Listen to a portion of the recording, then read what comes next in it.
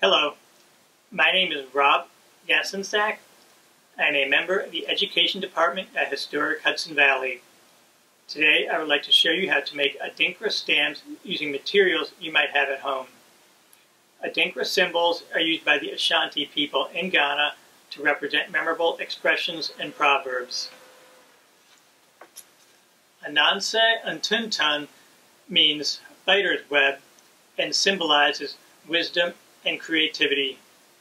The story of Anansi the spider is an Akan trickster tale that has taken on many identities in America and especially in the Caribbean. Odo Nyera Fiekwan means love never loses its way home and symbolizes the power of love. Historically, the Ashanti used Adinkra on fabrics, pottery, woodcuts, walls, and other architectural features.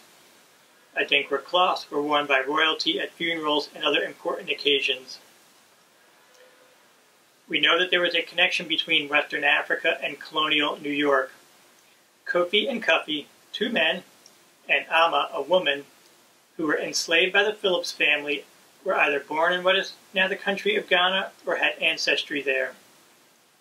We know this because the Ashanti people, who lived in that area, named their children by the day of the week that they were born. The name Kofi signified that they were born on a Friday. Ama's name meant that she was born on a Saturday.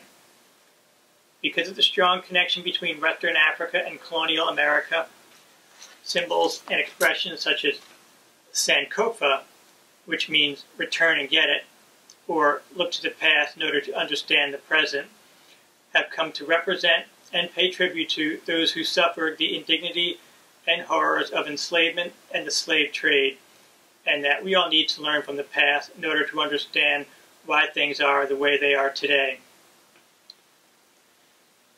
Traditional Adinkra stamps were made from dried calabash gourds, and the ink was made from a vegetable dye. At home, you may substitute with styrofoam or cardboard and acrylic paint to make your own Adinkra stamp. First, print out the symbol pages and cut out the desired symbols. Then tape the symbol to the styrofoam and cut the foam around the symbol. You can also use cardboard from a delivery package or from a cereal box. A pair of scissors will do most of the cutting, but for intricate patterns you may want to use an X-Acto knife. Once you have cut the symbol, glue a bottle cap to the back so that you can have something to hold on to while you press down the stamp. Pour paint onto a dish and dab the stamp onto the paint, ensuring that you have covered the full surface of the stamp. Repeat as necessary, and then stamp away. Apply pressure across the stamp to ensure that your pattern is printed on the cloth. You can repeat the same pattern or apply different stamps. Remember that each stamp carries a meaning or message, and when you apply different symbols, you'll be telling a story. Nsroma, child of the heavens. I use these two symbols to tell the story of what we are doing right now.